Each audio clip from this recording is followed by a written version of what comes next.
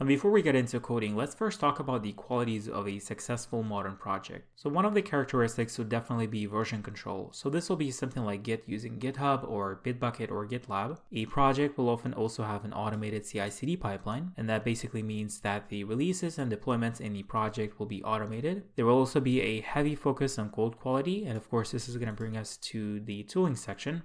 And this is all about using modern tools like ESLint and Prettier to make our code base solid and maintainable. We would also want to enable a wide module support, so not only the common JS syntax that is prevalent among NPM modules, but also support for ES modules, which are popular in front-end projects especially. Besides that, we also want to make sure to document the API that the library or project exposes. And finally, we probably also want to show a few sample demos that people can actually follow in order to set up the project on their own. Now, I've already mentioned an automated CI/CD pipeline, so let's actually talk about that aspect in more detail. Now, a successful project will often have a build process.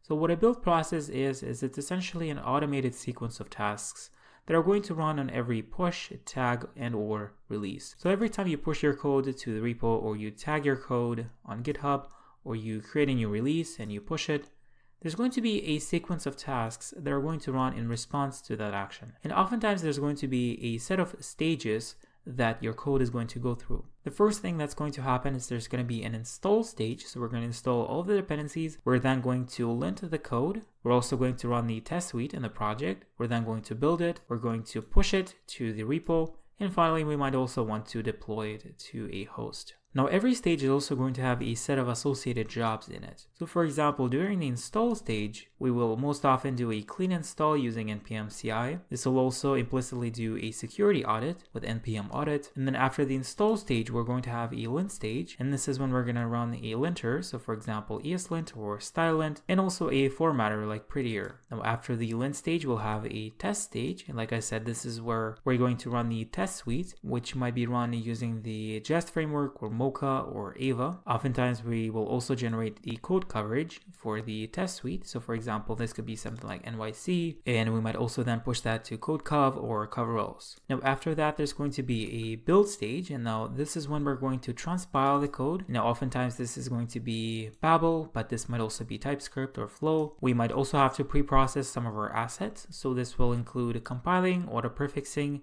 things like that. So this will often target the SASS files, the less files, or even PostCSS. Now after that, we might want to uglify the assets. So this will include minifying, mingling, and optimizing the assets. So we might as well be using something like UglifyJS or Cursor. Now after that, we're going to be bundling our files. So this will concatenate all the files. This will also oftentimes apply tree shaking to our JavaScript code. And oftentimes this is done using a bundler like Webpack or Rollup or Parcel. Then we might want to compress the files using a format like a zip. And of course, besides that, we might also want to do a bunch of other tasks like copying, deleting, or moving files. We might also want to check the bundle size to make sure that it doesn't exceed a set limit, or we might also want to strip some of the unused code. So for example, TypeScript or Flow definitions, or something like prop types in React, for example. Now after that, there's going to be a push stage. Now this is where we might release our code to GitHub, and we might also want to publish it to NPM or any other registry.